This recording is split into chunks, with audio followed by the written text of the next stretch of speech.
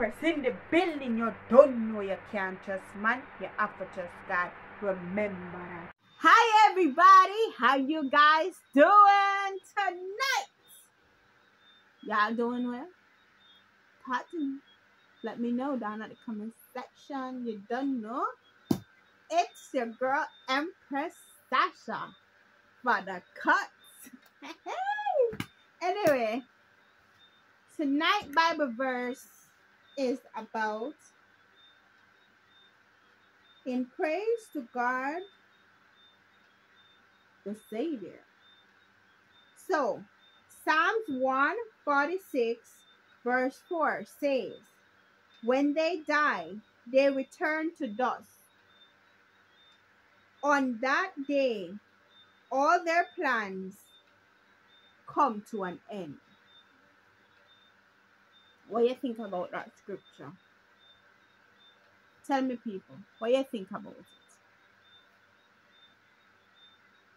When they die, they return to dust, and all their plans comes to an end. That means when you die, your spirit goes to Jehovah God, because he's the one that created you, right? When your spirit leaves your body, it goes back to the dust, which that's what made our body. And when we die, we go right back to it, right? And they said your plans will come to an end. That simple means you don't know whether you're dead or you're alive. You don't have any plans. You don't remember about the future plans. You don't remember about the present or the past. You don't remember anything. You don't know if you're dead or you alive. You understand? So that means that it's a blank thing. So they're sleeping and not waking up. So because you know when you're sleeping, you don't know what's happening around you. But when you wake up, you realize where you are. But you're not going to wake up in this case because you have passed away. Which is really sad. But it was not meant for us to pass away and feel this type of hurt. But because of two individuals that God created and Satan decided to tempt and let them know wrong from right, you know, we were born in sin. So, and because we were born in sin, that simply means that death is a part of that path.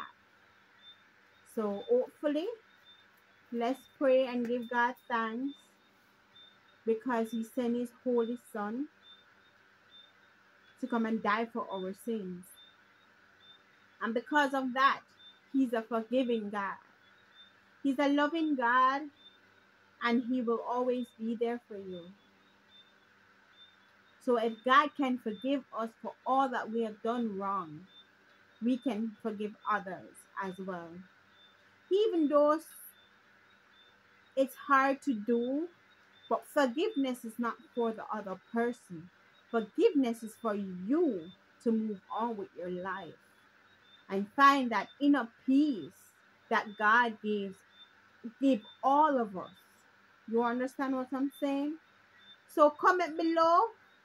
Let me get your opinion on this scripture. Okay? Alright. Make sure no comment, you know. Talk to me down in the comment section. Peace. With that being said, remember to subscribe, like, share. Turn your notification bell on.